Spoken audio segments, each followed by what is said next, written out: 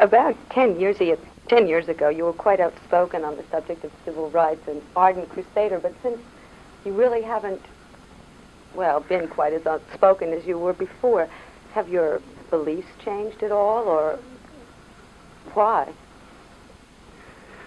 No, it isn't that I'm not outspoken. As a matter of fact, I'm quite outspoken. The intensity of my involvement is just reflected by the intensity, I think, of everybody's involvement on the American scene at the moment.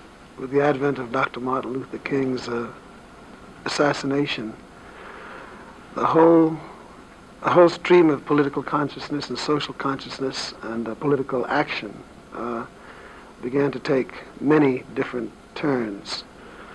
There's not essentially now what I would call a civil rights movement in America, at least in the political action sense. But the great abundance of black energy in the political arena, I think, has turned to the area of electoral politics. And that's where I find most of my energies being spent, as well as most of the people with whom I was associated with intensely during the civil rights years with Dr. King.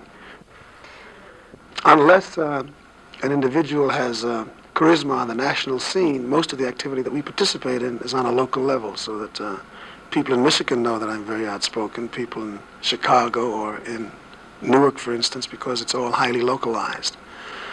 Dr. King was a man of national image and international character. So as a consequence, whatever I did with him and whenever I was with him, it had international ramifications for the press.